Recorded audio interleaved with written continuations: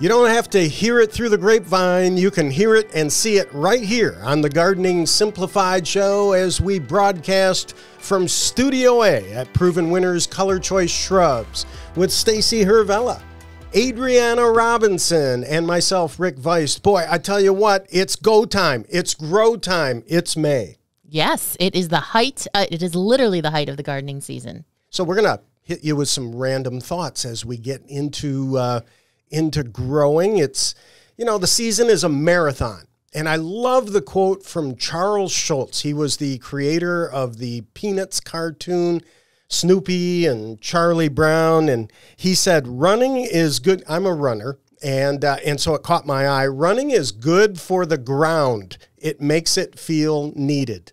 I thought that was great.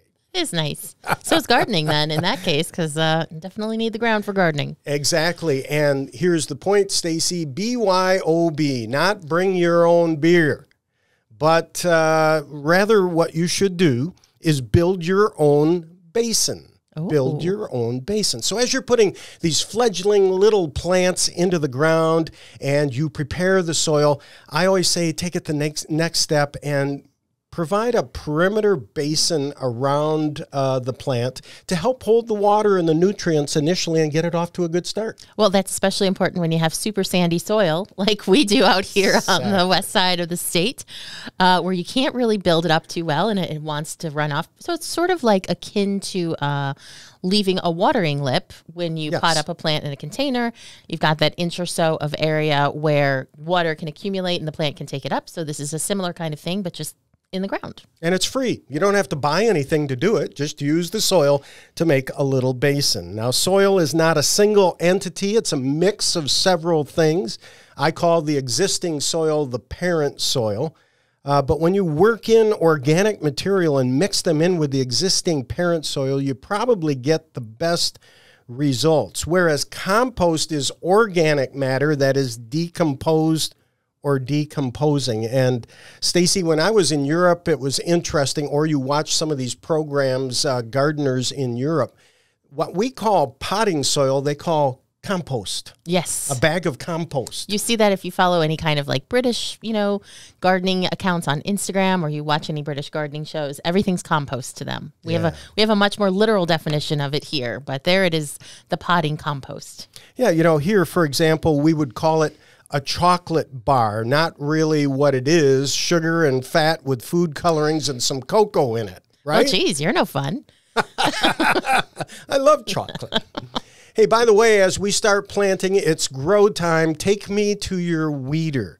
Stacy, it's important to keep up with weeds in the landscape because they really compete with your plants for moisture and nutrients. I have to confess to our listeners right now that over the weekend, the thought did cross my mind.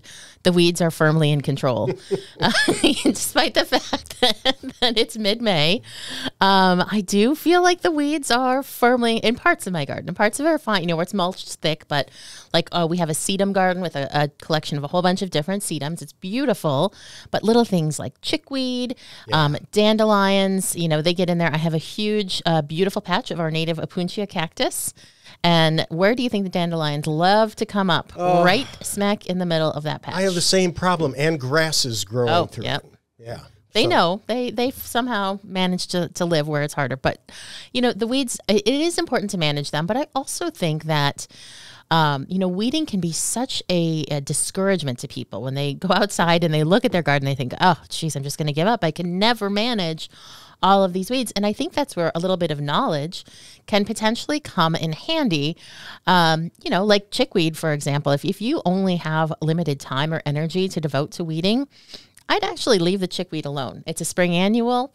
It's going to go away. Yeah, sure, you don't ideally want those seeds to come and can perpetuate your chickweed issue.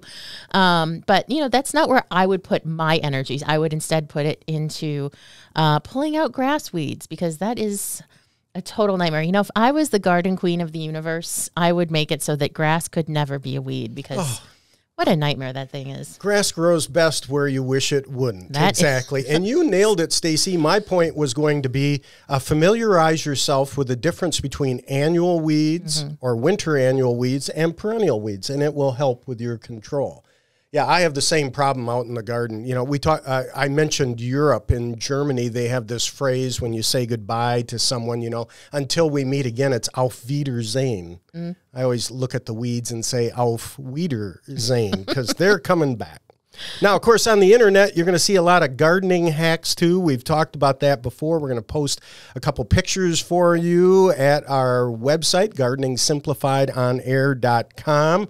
One of the pictures, folks hammer out spoons out of the kitchen, flatten them, paint them, and use them as markers, row markers. That's clever. It's kind of clever. And then pots, filling pots with debris, trash, so you don't have to spend so much money on potting soil. And this picture, of course, has pop cans in the. I wouldn't necessarily do that. I'd recycle the pop cans. Well, you know, here in Michigan, we do often forget that cans are not worth 10 cents a piece elsewhere. So that's less of an investment.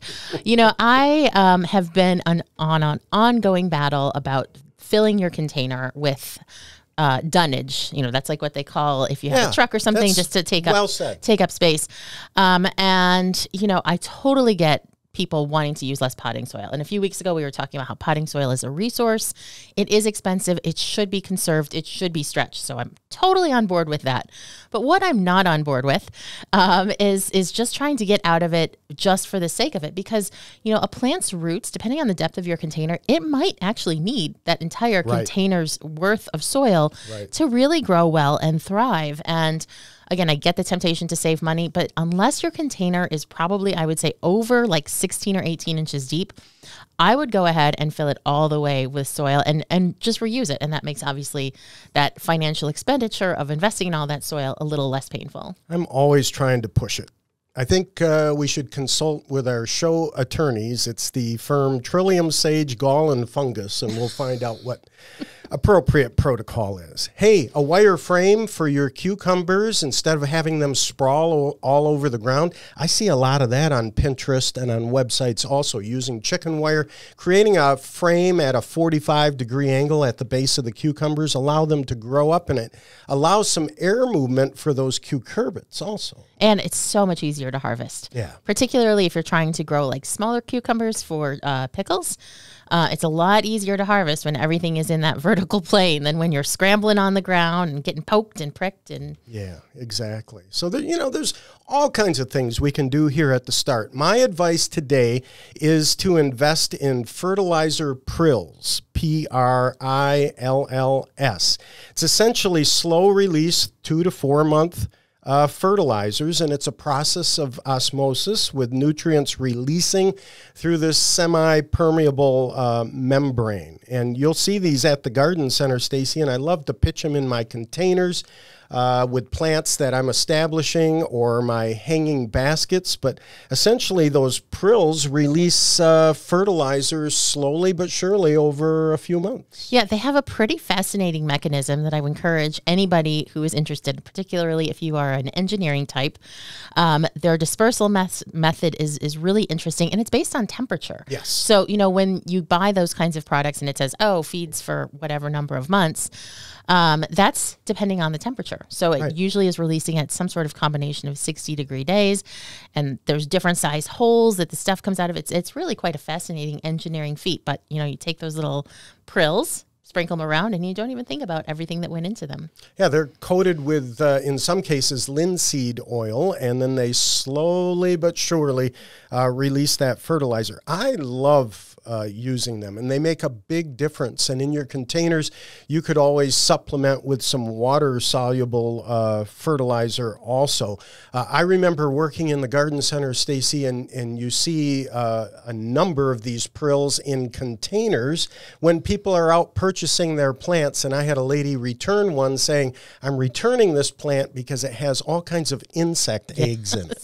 Have you ever heard that? Oh, yes, many times. And they do, if you look up slug eggs, they do look like that, but the slug eggs aren't crunchy. Exactly. The prills, if you can crush them in between your fingers, and they make a very satisfying little crunch. So there's my well-rooted advice for you. Coming up in our branching news segment, that's the fourth segment today, Plant Today Eat Tomato. I'm going to talk about the $50 tomato that you can plant this spring, and we'll celebrate with a limerick. But first, plants on trial. I'm looking forward to this one. Stacy's going to introduce a plant that gets a lot of conversation among people. They love it, but struggle with it. Yes, a lot of myths surrounding this plant that we are about to dispel.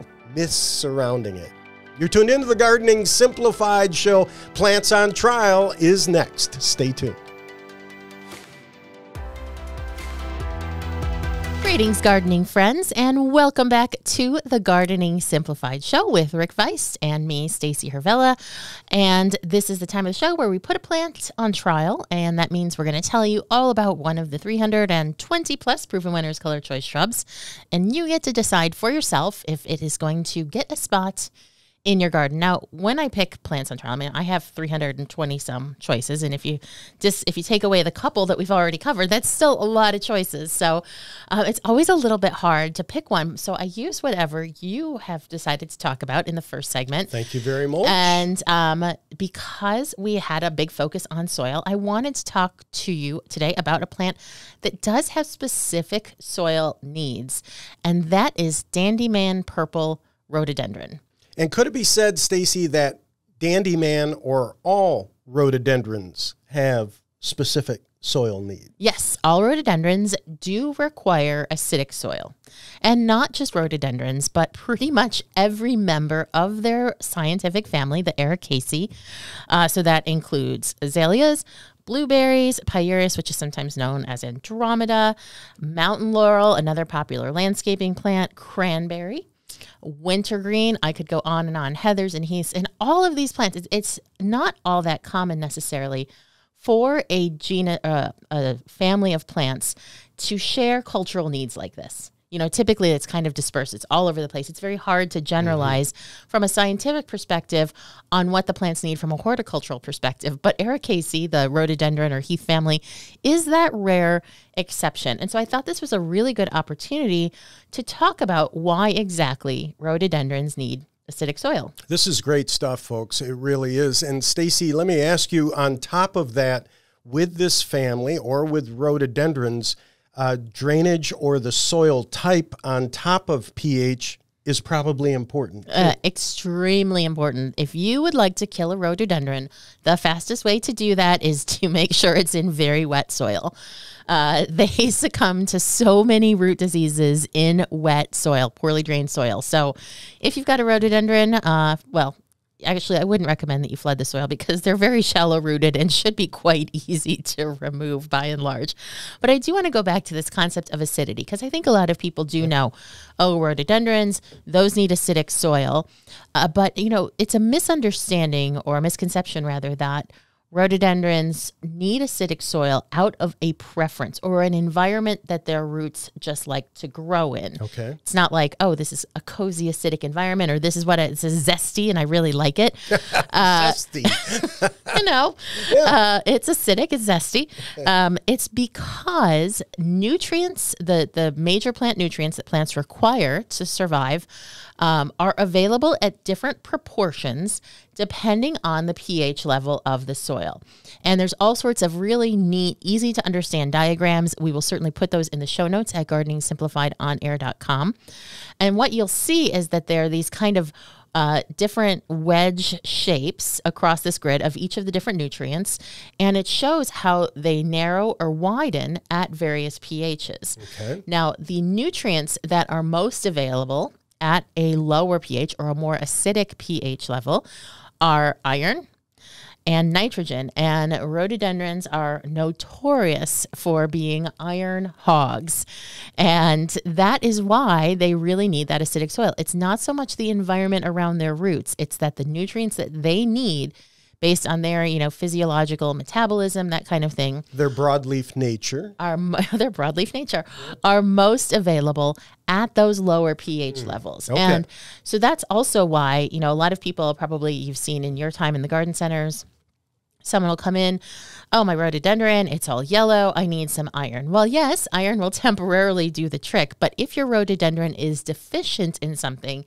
and you're seeing that yellowing foliage, it's almost certainly due to a problem in the pH level. Okay. And you're better off probably, if you can, fixing the pH level instead of trying to, apply iron and fertilizer to remedy the situation. It's the classic example of the right plant in the right place. Oh, makes sense. Makes perfect sense. And I can't blame people for wanting rhododendrons because they are beautiful and they are shade tolerant.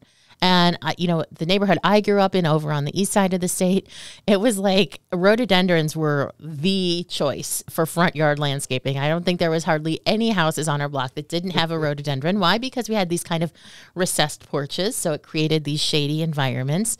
And rhododendron was just like the go-to thing. And they're very memorable. They have that big, bold foliage, unreal. Huge flower buds that you really can't miss. And Dandyman Purple has giant snowball-like clusters of purple flowers. So purple snowball, this is not making any sense. Flowers in the snowball shape, about the size of a snowball. They look fabulous. Use your imagination or look it up, gardeningsimplifiedOnAir.com. We'll get it there. It makes perfect sense. Don't they remind you of snowballs? Makes me think of Sammy Davis Jr., the dandy man makes everything he makes satisfying and delicious. Musical interlude. Yes, that's always good. You can even eat the dishes. And Dandyman is indeed quite dandy. It was selected for its hardiness. Now, rhododendrons, particularly for people in colder climates, not always known to be something that is very tolerant of cold temperatures. And not just, the temperature's cold, but they get a lot of damage. They're broadleaf evergreens, as Rick so eloquently said a moment ago. And so that you have those broad leaves, they're losing a lot of water over winter. The sun, the wind, all of that is contributing to water loss. The rhododendrons, they curl their leaves to reduce the surface area that's losing water. And if that happens over a long time, we've all seen it, you get those random branches that are completely dead. So having a rhododendron like Dandyman Purple that's better able to withstand cold temperatures, particularly for gardeners in zones 4, USDA 4 and 5, is a really, really important factor. That's interesting, Stacy, because for me here in Michigan, I find the rhododendrons get big and beautiful the closer you are to the Lake Michigan shoreline. As you move inland, things like winter sun and wind can certainly create problems. Absolutely. And so they are kind of a great example of that classic coastal plant that really thrives with the more mild conditions closer. And you do see some absolutely beautiful rhododendrons around here. They're very long-lived. Now, I used to live on the East Coast, and you would see, just massive, massive rhododendrons, 50 or so years old. We tend not to see them get quite that old. I don't know, maybe we just get tired of things and rotate through. But we would definitely recommend taking a look at Dandyman Purple. It comes to us from Maine. So very appropriate there that it was being developed for hardiness. And we've talked a lot about, I think, some of the key factors for success with rhododendron. You're going to want an acidic soil. And if you don't know what your soil pH is, you can certainly get that tested. The standard pH test at your garden center will work just fine for giving you a rough idea of pH, or you can send away for a soil test. But you definitely want to make sure that you're not creating a maintenance nightmare for yourself or an expense where you have to keep going back and fertilizing. Right. Good drainage. Not really a huge issue for us out here on the lakeshore, but if you do live inland or you live in a place with clay soil or underlying bedrock, then you're definitely not going to want to plant it anywhere that drains slowly because, again, it goes back to those roots. Avoid pruning a rhododendron. This is not one of those plants that you should be meatballing or cutting into a rectangular hedge. Rhododendrons are really, truly, I don't think this is just my opinion, at their best when they're allowed to just sort of attain their own beautiful shape and structure. And this is not one if you favor trimming your hedges. Well, my top 3 on my list, you nailed it, Stacy, are drainage, soil pH, and then for me, again, in northern states, you mentioned the porches on the east side of the state. Some kind of structural shade in winter really is helpful. It really is, because then you're going to reduce all of that winter sun that's causing that water loss and can lead to premature or sectional death on the rhododendrons. But, they do take shade. In deep, deep shade for most of us, especially in the north, you're not going to see as many flowers. if they get too much shade. So you kind of want like that filtered light would be an ideal situation, or morning sun is also a really good idea. But if you have the right conditions for a rhododendron, honestly, I think there are few specimen shrubs that you could do better than a rhododendron. Even though their bloom is relatively short, it is magnificent. That's the first time I ever heard that phrase. You're a wizard with words, Stacy. You said sectional death. I had never heard that about a plant before. I'm adding that but one. You right do see that, right? On rhododendron, it's just like yes. one branch. No, just it's brilliant. dies. Sectional death. Yes. Yeah, frustrating. Not good, but at least we have a name for it now. Yes. So listen, dandelion, Dandyman Purple Rhododendron is available at your local garden center in the distinctive white Proven Winners container. Ask for it by name or take a look at gardeningsimplifiedonair.com to find out all the details. We've got to take a little bit of a break, but when we come back, we're answering your gardening questions. So don't. So just don't. Don't do it. So please stay tuned.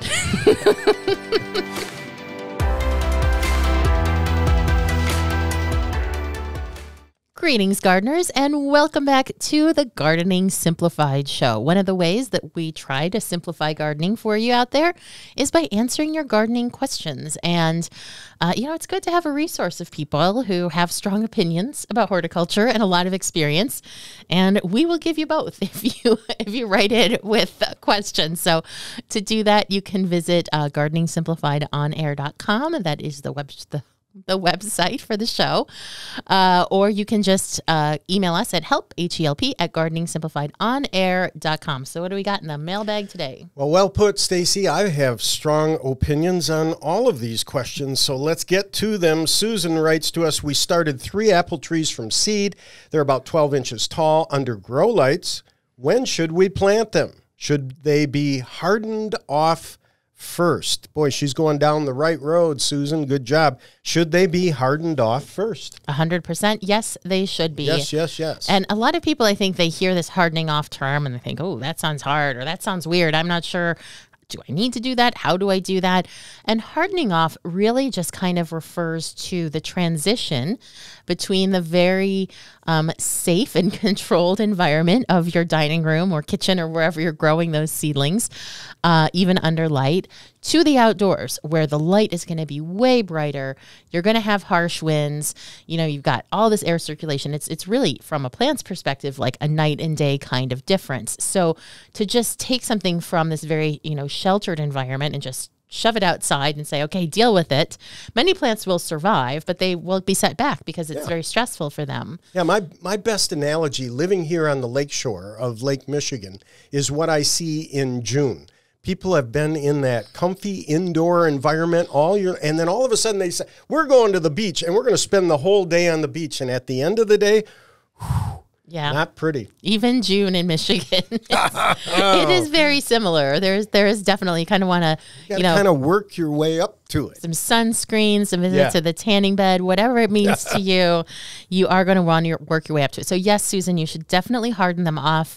And now is really a perfect time to start hardening things off. We might still have some dips into cooler temperatures, but you can easily take them inside if you think it's going to get too cold. But they should be outside in a shaded location. So you start with quite a lot of shade and then gradually move them to more and more sun. And, it only takes, I usually do like a week to 2 weeks, depending on, the crop and how long it's been inside and what it's looking like. What's your usual time frame? Yeah, same thing. And I think that not only sun, but you've got to get them used to the wind. Yep. The wind can create real problems. So a little bit at a time. Don't put them outside all day long on a windy day. You're going to have trouble. Right. And then as soon as they're hardened off, you can go ahead and get them in the ground. But do be careful. This goes for anyone, who's growing any kind of seedling. Those tender seedlings that have just come out of your house are like a delight to rabbits and mice and deer and whoever else you might have visiting your yard. So if you can harden things off above mouth level, or protect them in some way so that, they're just going to be super appealing to rabbits especially. So you want to make sure you don't lose all your hard work right there at the finish line. A salad buffet. Hey, Craig has a question. I have mature red and white oak trees in my yard with the recent warm weather this week. Can I still prune them this weekend without fear of getting oak wilt? I'm glad that oak wilt is on Craig's radar. I'm extremely glad to hear that, yes. And we'll put a link on the website, but I want to mention, again, here in Michigan, there's a website, michiganoakwilt.org. And Stacy, what they have on that website is an oak wilt risk meter. Ooh, interesting. And you can follow that risk meter, the times when we're at greatest risk, lower risk, and no risk. Okay, that's good to know. But in a nutshell, if you don't have time to go to the risk assessment tool there, you should not prune oaks at all between April and July, and some people even say into August. Agreed. And that's a really good practice. And this doesn't just mean heavy-duty pruning where you're taking out limbs or trimming. It means even small wounding of the plant, like little twigs, all of that. Because the way that oak wilt works is it's a fungal disease. And if you open up a wound in an oak tree and those fungal spores are floating up in the air, it can take it in and it will kill the tree. Some people call it sudden oak death because it can happen so very quickly. So you really want to make sure that you're not creating any conditions for oak wilt to enter your oaks that you actually have in your yard. And that means avoiding any kind of pruning during that window. And I think, one really important thing that people should consider, any good arborist, if you call them to prune your oaks, is going to say, no, I'm not going to prune these oaks right now. And if an arborist is doing it anyway, or says they'll do it anyway, call a different arborist, please, because it's not just the risk to your oaks, but it kind of just shows that they don't have a good handle on any other potential risks or problems that could occur. And so it's good that people know this, kind of is like a double-edged, outreach approach where, we need to reach the trade and say, hey, definitely be very careful around your oaks, but homeowners as well, because some people maybe have a smaller one that they can, prune themselves. But this is a very, very serious disease. It's not a native disease. And if we were to lose oaks at scale in Michigan, it would be really, truly nothing short of an ecological disaster. No other tree hosts as many different species of caterpillars. So butterflies, moths, and thereby birds. I mean, it's just, I don't even want to think about it. I'm getting upset. Agree. So. It's a serious issue, and that's why there are websites devoted to it. With that risk meter, you're right. It says the greatest risk is April 15 to July 15, lower risk March 15 to April 14, but the recommended time for pruning is November to February. When they're completely dormant. Just to be safe, when they're completely dormant. By the way, May is Oak Wilt Awareness Month. Oh, I think we've done our part, I hope. Yeah, I hope so. And we will, of course, put some links for you at the website, gardeningsimplified.onair.com, so you can do your own research. And if you live in a different state, oak wilt is an issue in many, many states. You might want to look at your state's specific resources on oak wilt because that time frame will change a bit based on your climate. Meredith writes us a question. I have a tiny wine 9-bark. Oh boy. I planted last fall. It's in Zone 5, Ontario, Canada. I was told when I bought it I should be chopping it back annually. In parentheses, a lot. I've seen that coppicing or coppicing. You calling it coppicing or coppicing? I say coppicing. But Coppicing. Coppicing 9-barks prevents you from seeing blooms in the current year and can ruin its appearance. I've also read that older branches won't be as durable and need to be chopped. So what's the best approach for pruning 9-barks? So my approach to pruning 9-barks is to do nothing. I agree. I am opposed to regular pruning or trimming of 9-barks. I have several 9-barks in my yard. The ginger wine is my absolute favorite. And I have always found that pruning, any kind of like trimming into the plant, really destroys the beautiful, elegant, natural habit of a 9-bark, a little bit like we were talking about with the rhododendrons. They do have a very natural, sort of a graceful arching habit. And if you're trimming them back, meatballing them, anything along those lines, you're going to get witches brooming, and you're going to get these funny little growths sticking out all over. It'll be like, I don't know, a squadron of cheerleaders or something with pom-poms. Yeah, it just doesn't look natural. It's kind of like, I think back to the 60s when my mom would put a pot on my head and cut my hair that way, go around the it just doesn't look good. It's not natural. It might be easy, but it's not good. And, that also is no doubt leading to some of the issues you might be seeing with flowering, because 9-bark is a shrub that blooms on old wood. So basically what that means is it has its flower buds for spring all through fall, the preceding fall and winter.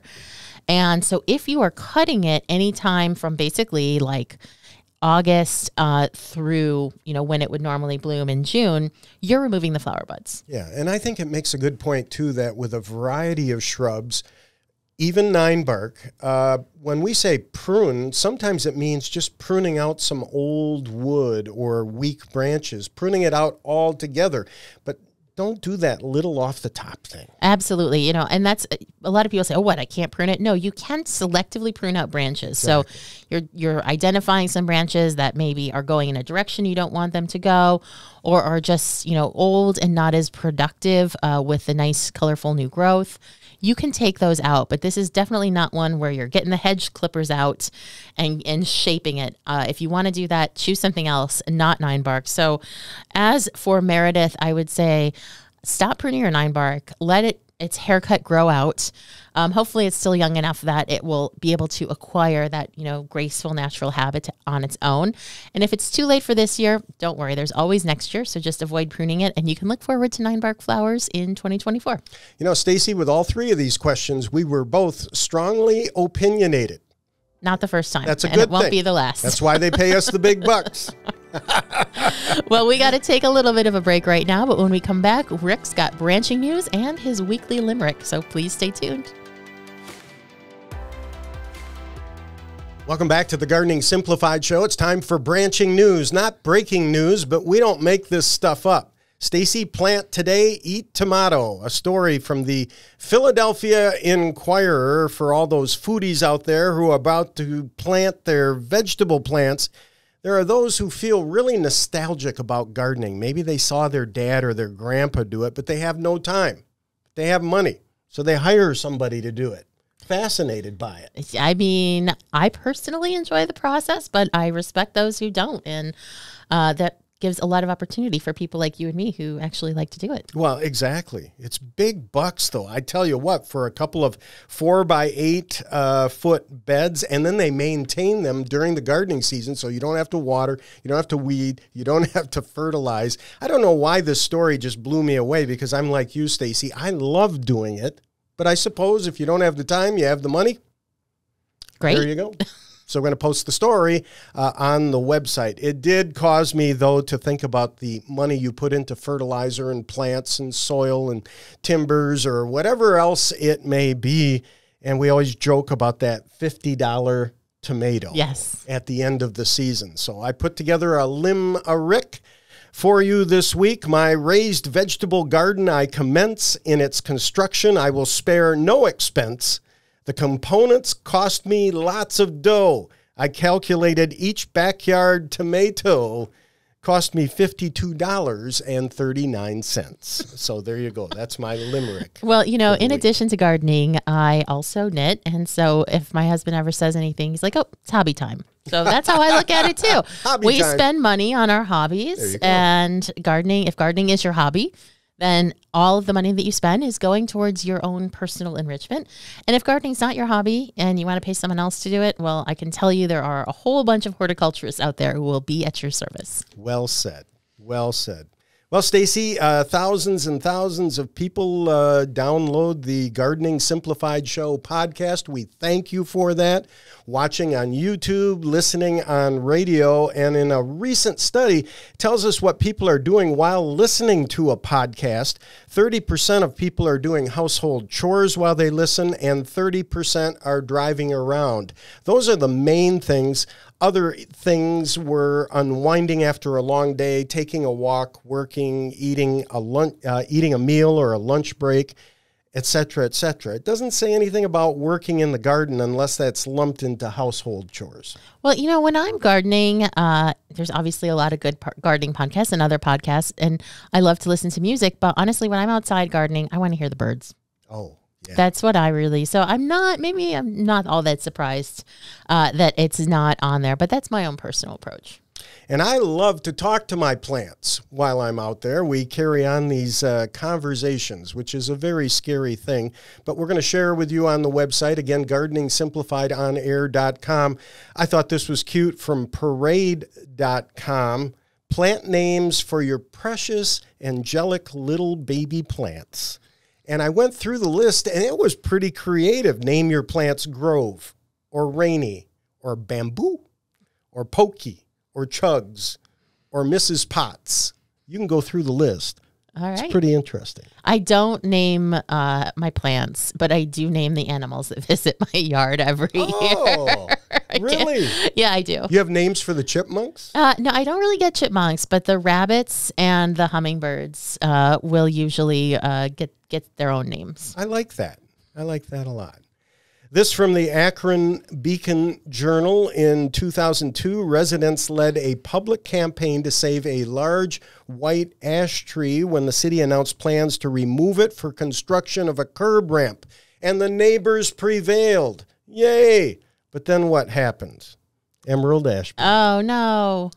took the tree out. Too bad, in 2015. So they cut the tree down there in Akron, and then an artist, the name is Michael Maras, I hope I got that name right. He long had admired that tree, so he turned the stump into artwork in September of 2016 when he secretly installed a sword. Neighbors were mystified one day to wake up and see Excalibur. Oh, that's great. Boy, oh boy, King Arthur would be proud. The Excalibur sword, and people loved that. They the point here in the story is the stump had rotted and they had to grind it out, so the sword is gone. Well, they don't last forever, but you can enjoy them while they do. Yeah. Speaking of King Arthur, do you know that I'm a knight?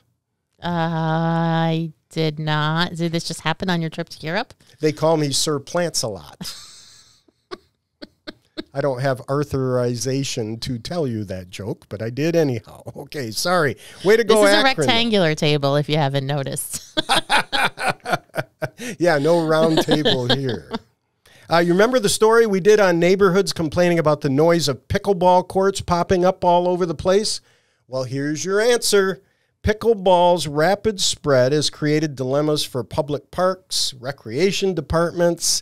They got to have the space. They have to have the funds. Retirement communities or neighborhoods face challenges, that constant pop, pop, pop. Oh, I know it well. Right? But I love pickleball, and I like to play pickleball. So pickleball is heading to the malls where players can play and then grab a bite to eat or do some shopping. At least that's what landlords hope. So with many of these malls, they're losing their big anchor stores and they're converting them into pickleball arenas or areas where you can play pickleball year-round and the neighbors don't have to deal with the noise. And that's great because I think even if it didn't make that noise, it's becoming so popular that you can barely get on a court around here anymore. So more is better. Over in the Detroit area, they've turned a lot of those abandoned stores into swimming schools for kids. Have they really? Yes. So they put in a big pool and then they have like kids parties and swimming lessons. And, I think it's really great that they found ways to use all those old buildings. Absolutely. And pickleball, well, we just deal with it. It's kind of a big deal. Okay. An extended gardening season here in the north. I want to talk to you about this, Stacy, because I'm a big fan of El Nino. Oh, yeah? Yeah. Our new My Chatelpa? good buddy. My good buddy, El Nino. We have a new plant called El Nino, so that's why I was thinking. Tell me about the plant. Oh, it's fabulous. It's one of my absolute favorite that we offer in the entire line. It's a hybrid between Chelopsis, which is known as desert willow, and Catalpa, which is the bean tree that we grew that's native here. Right. Both native shrubs. They're hybridized. It's only hardy to USDA Zone 6, but the flowers, I can't even describe the smell. It's kind of like a ripe cantaloupe with vanilla. It's just the most beautiful smell. You're the kidding flowers me. look like orchids. It's a fabulous plant. Okay, this is breaking news. So for our listeners who are driving along in the car or doing household chores or whatever it may be, tell us again what the plant is. What is the name of the plant? It's El Nino Catalpa. So it's a interspecific hybrid or intergeneric hybrid, which means it's a hybrid between two genera, Chalopsis and Catalpa. So the name is Catalpa, and we don't really have a good common name for it, so we're calling it desert orchid. But like I said, it's hardy to USDA Zone 6, heat tolerant through at least Zone 9, and it's one of those plants that you really have to see and smell to believe. Desert orchid will be much easier for me. And I think for many of our listeners. I think it's a plant you'd like too. So. Oh, yes. This is fantastic. Well, the reason I like El Nino so much is here, at least in the north and in Michigan, we generally get a warmer, drier winter. So I don't have to pack the shorts away. Maybe work out in the yard a little bit. I know on the West Coast it causes a lot of rain, but of course they could use that rain. Sure. So in the Ohio Valley, warmer. So don't pack away those shorts. We'll be playing pickleball in winter here in the north, and I'm looking forward to it. So thank you, El Nino. Not quite gardening season, but if it's less snow shoveling, I'm all for it. It's a stretch, but I'm all for it too. Hey, happy trellis to you until we weed again. Thank you, Stacy. Always fun to do this show with you. And a big thank you very much to Adriana Robinson. For folks who watch on YouTube, listen on the radio, or listen to our podcast. She does such an incredible job with this show, and we thank Adriana. Thank you, Stacy. Thank you, Rick. Thank you, Adriana. And thanks to all of you for listening. It means so much to us.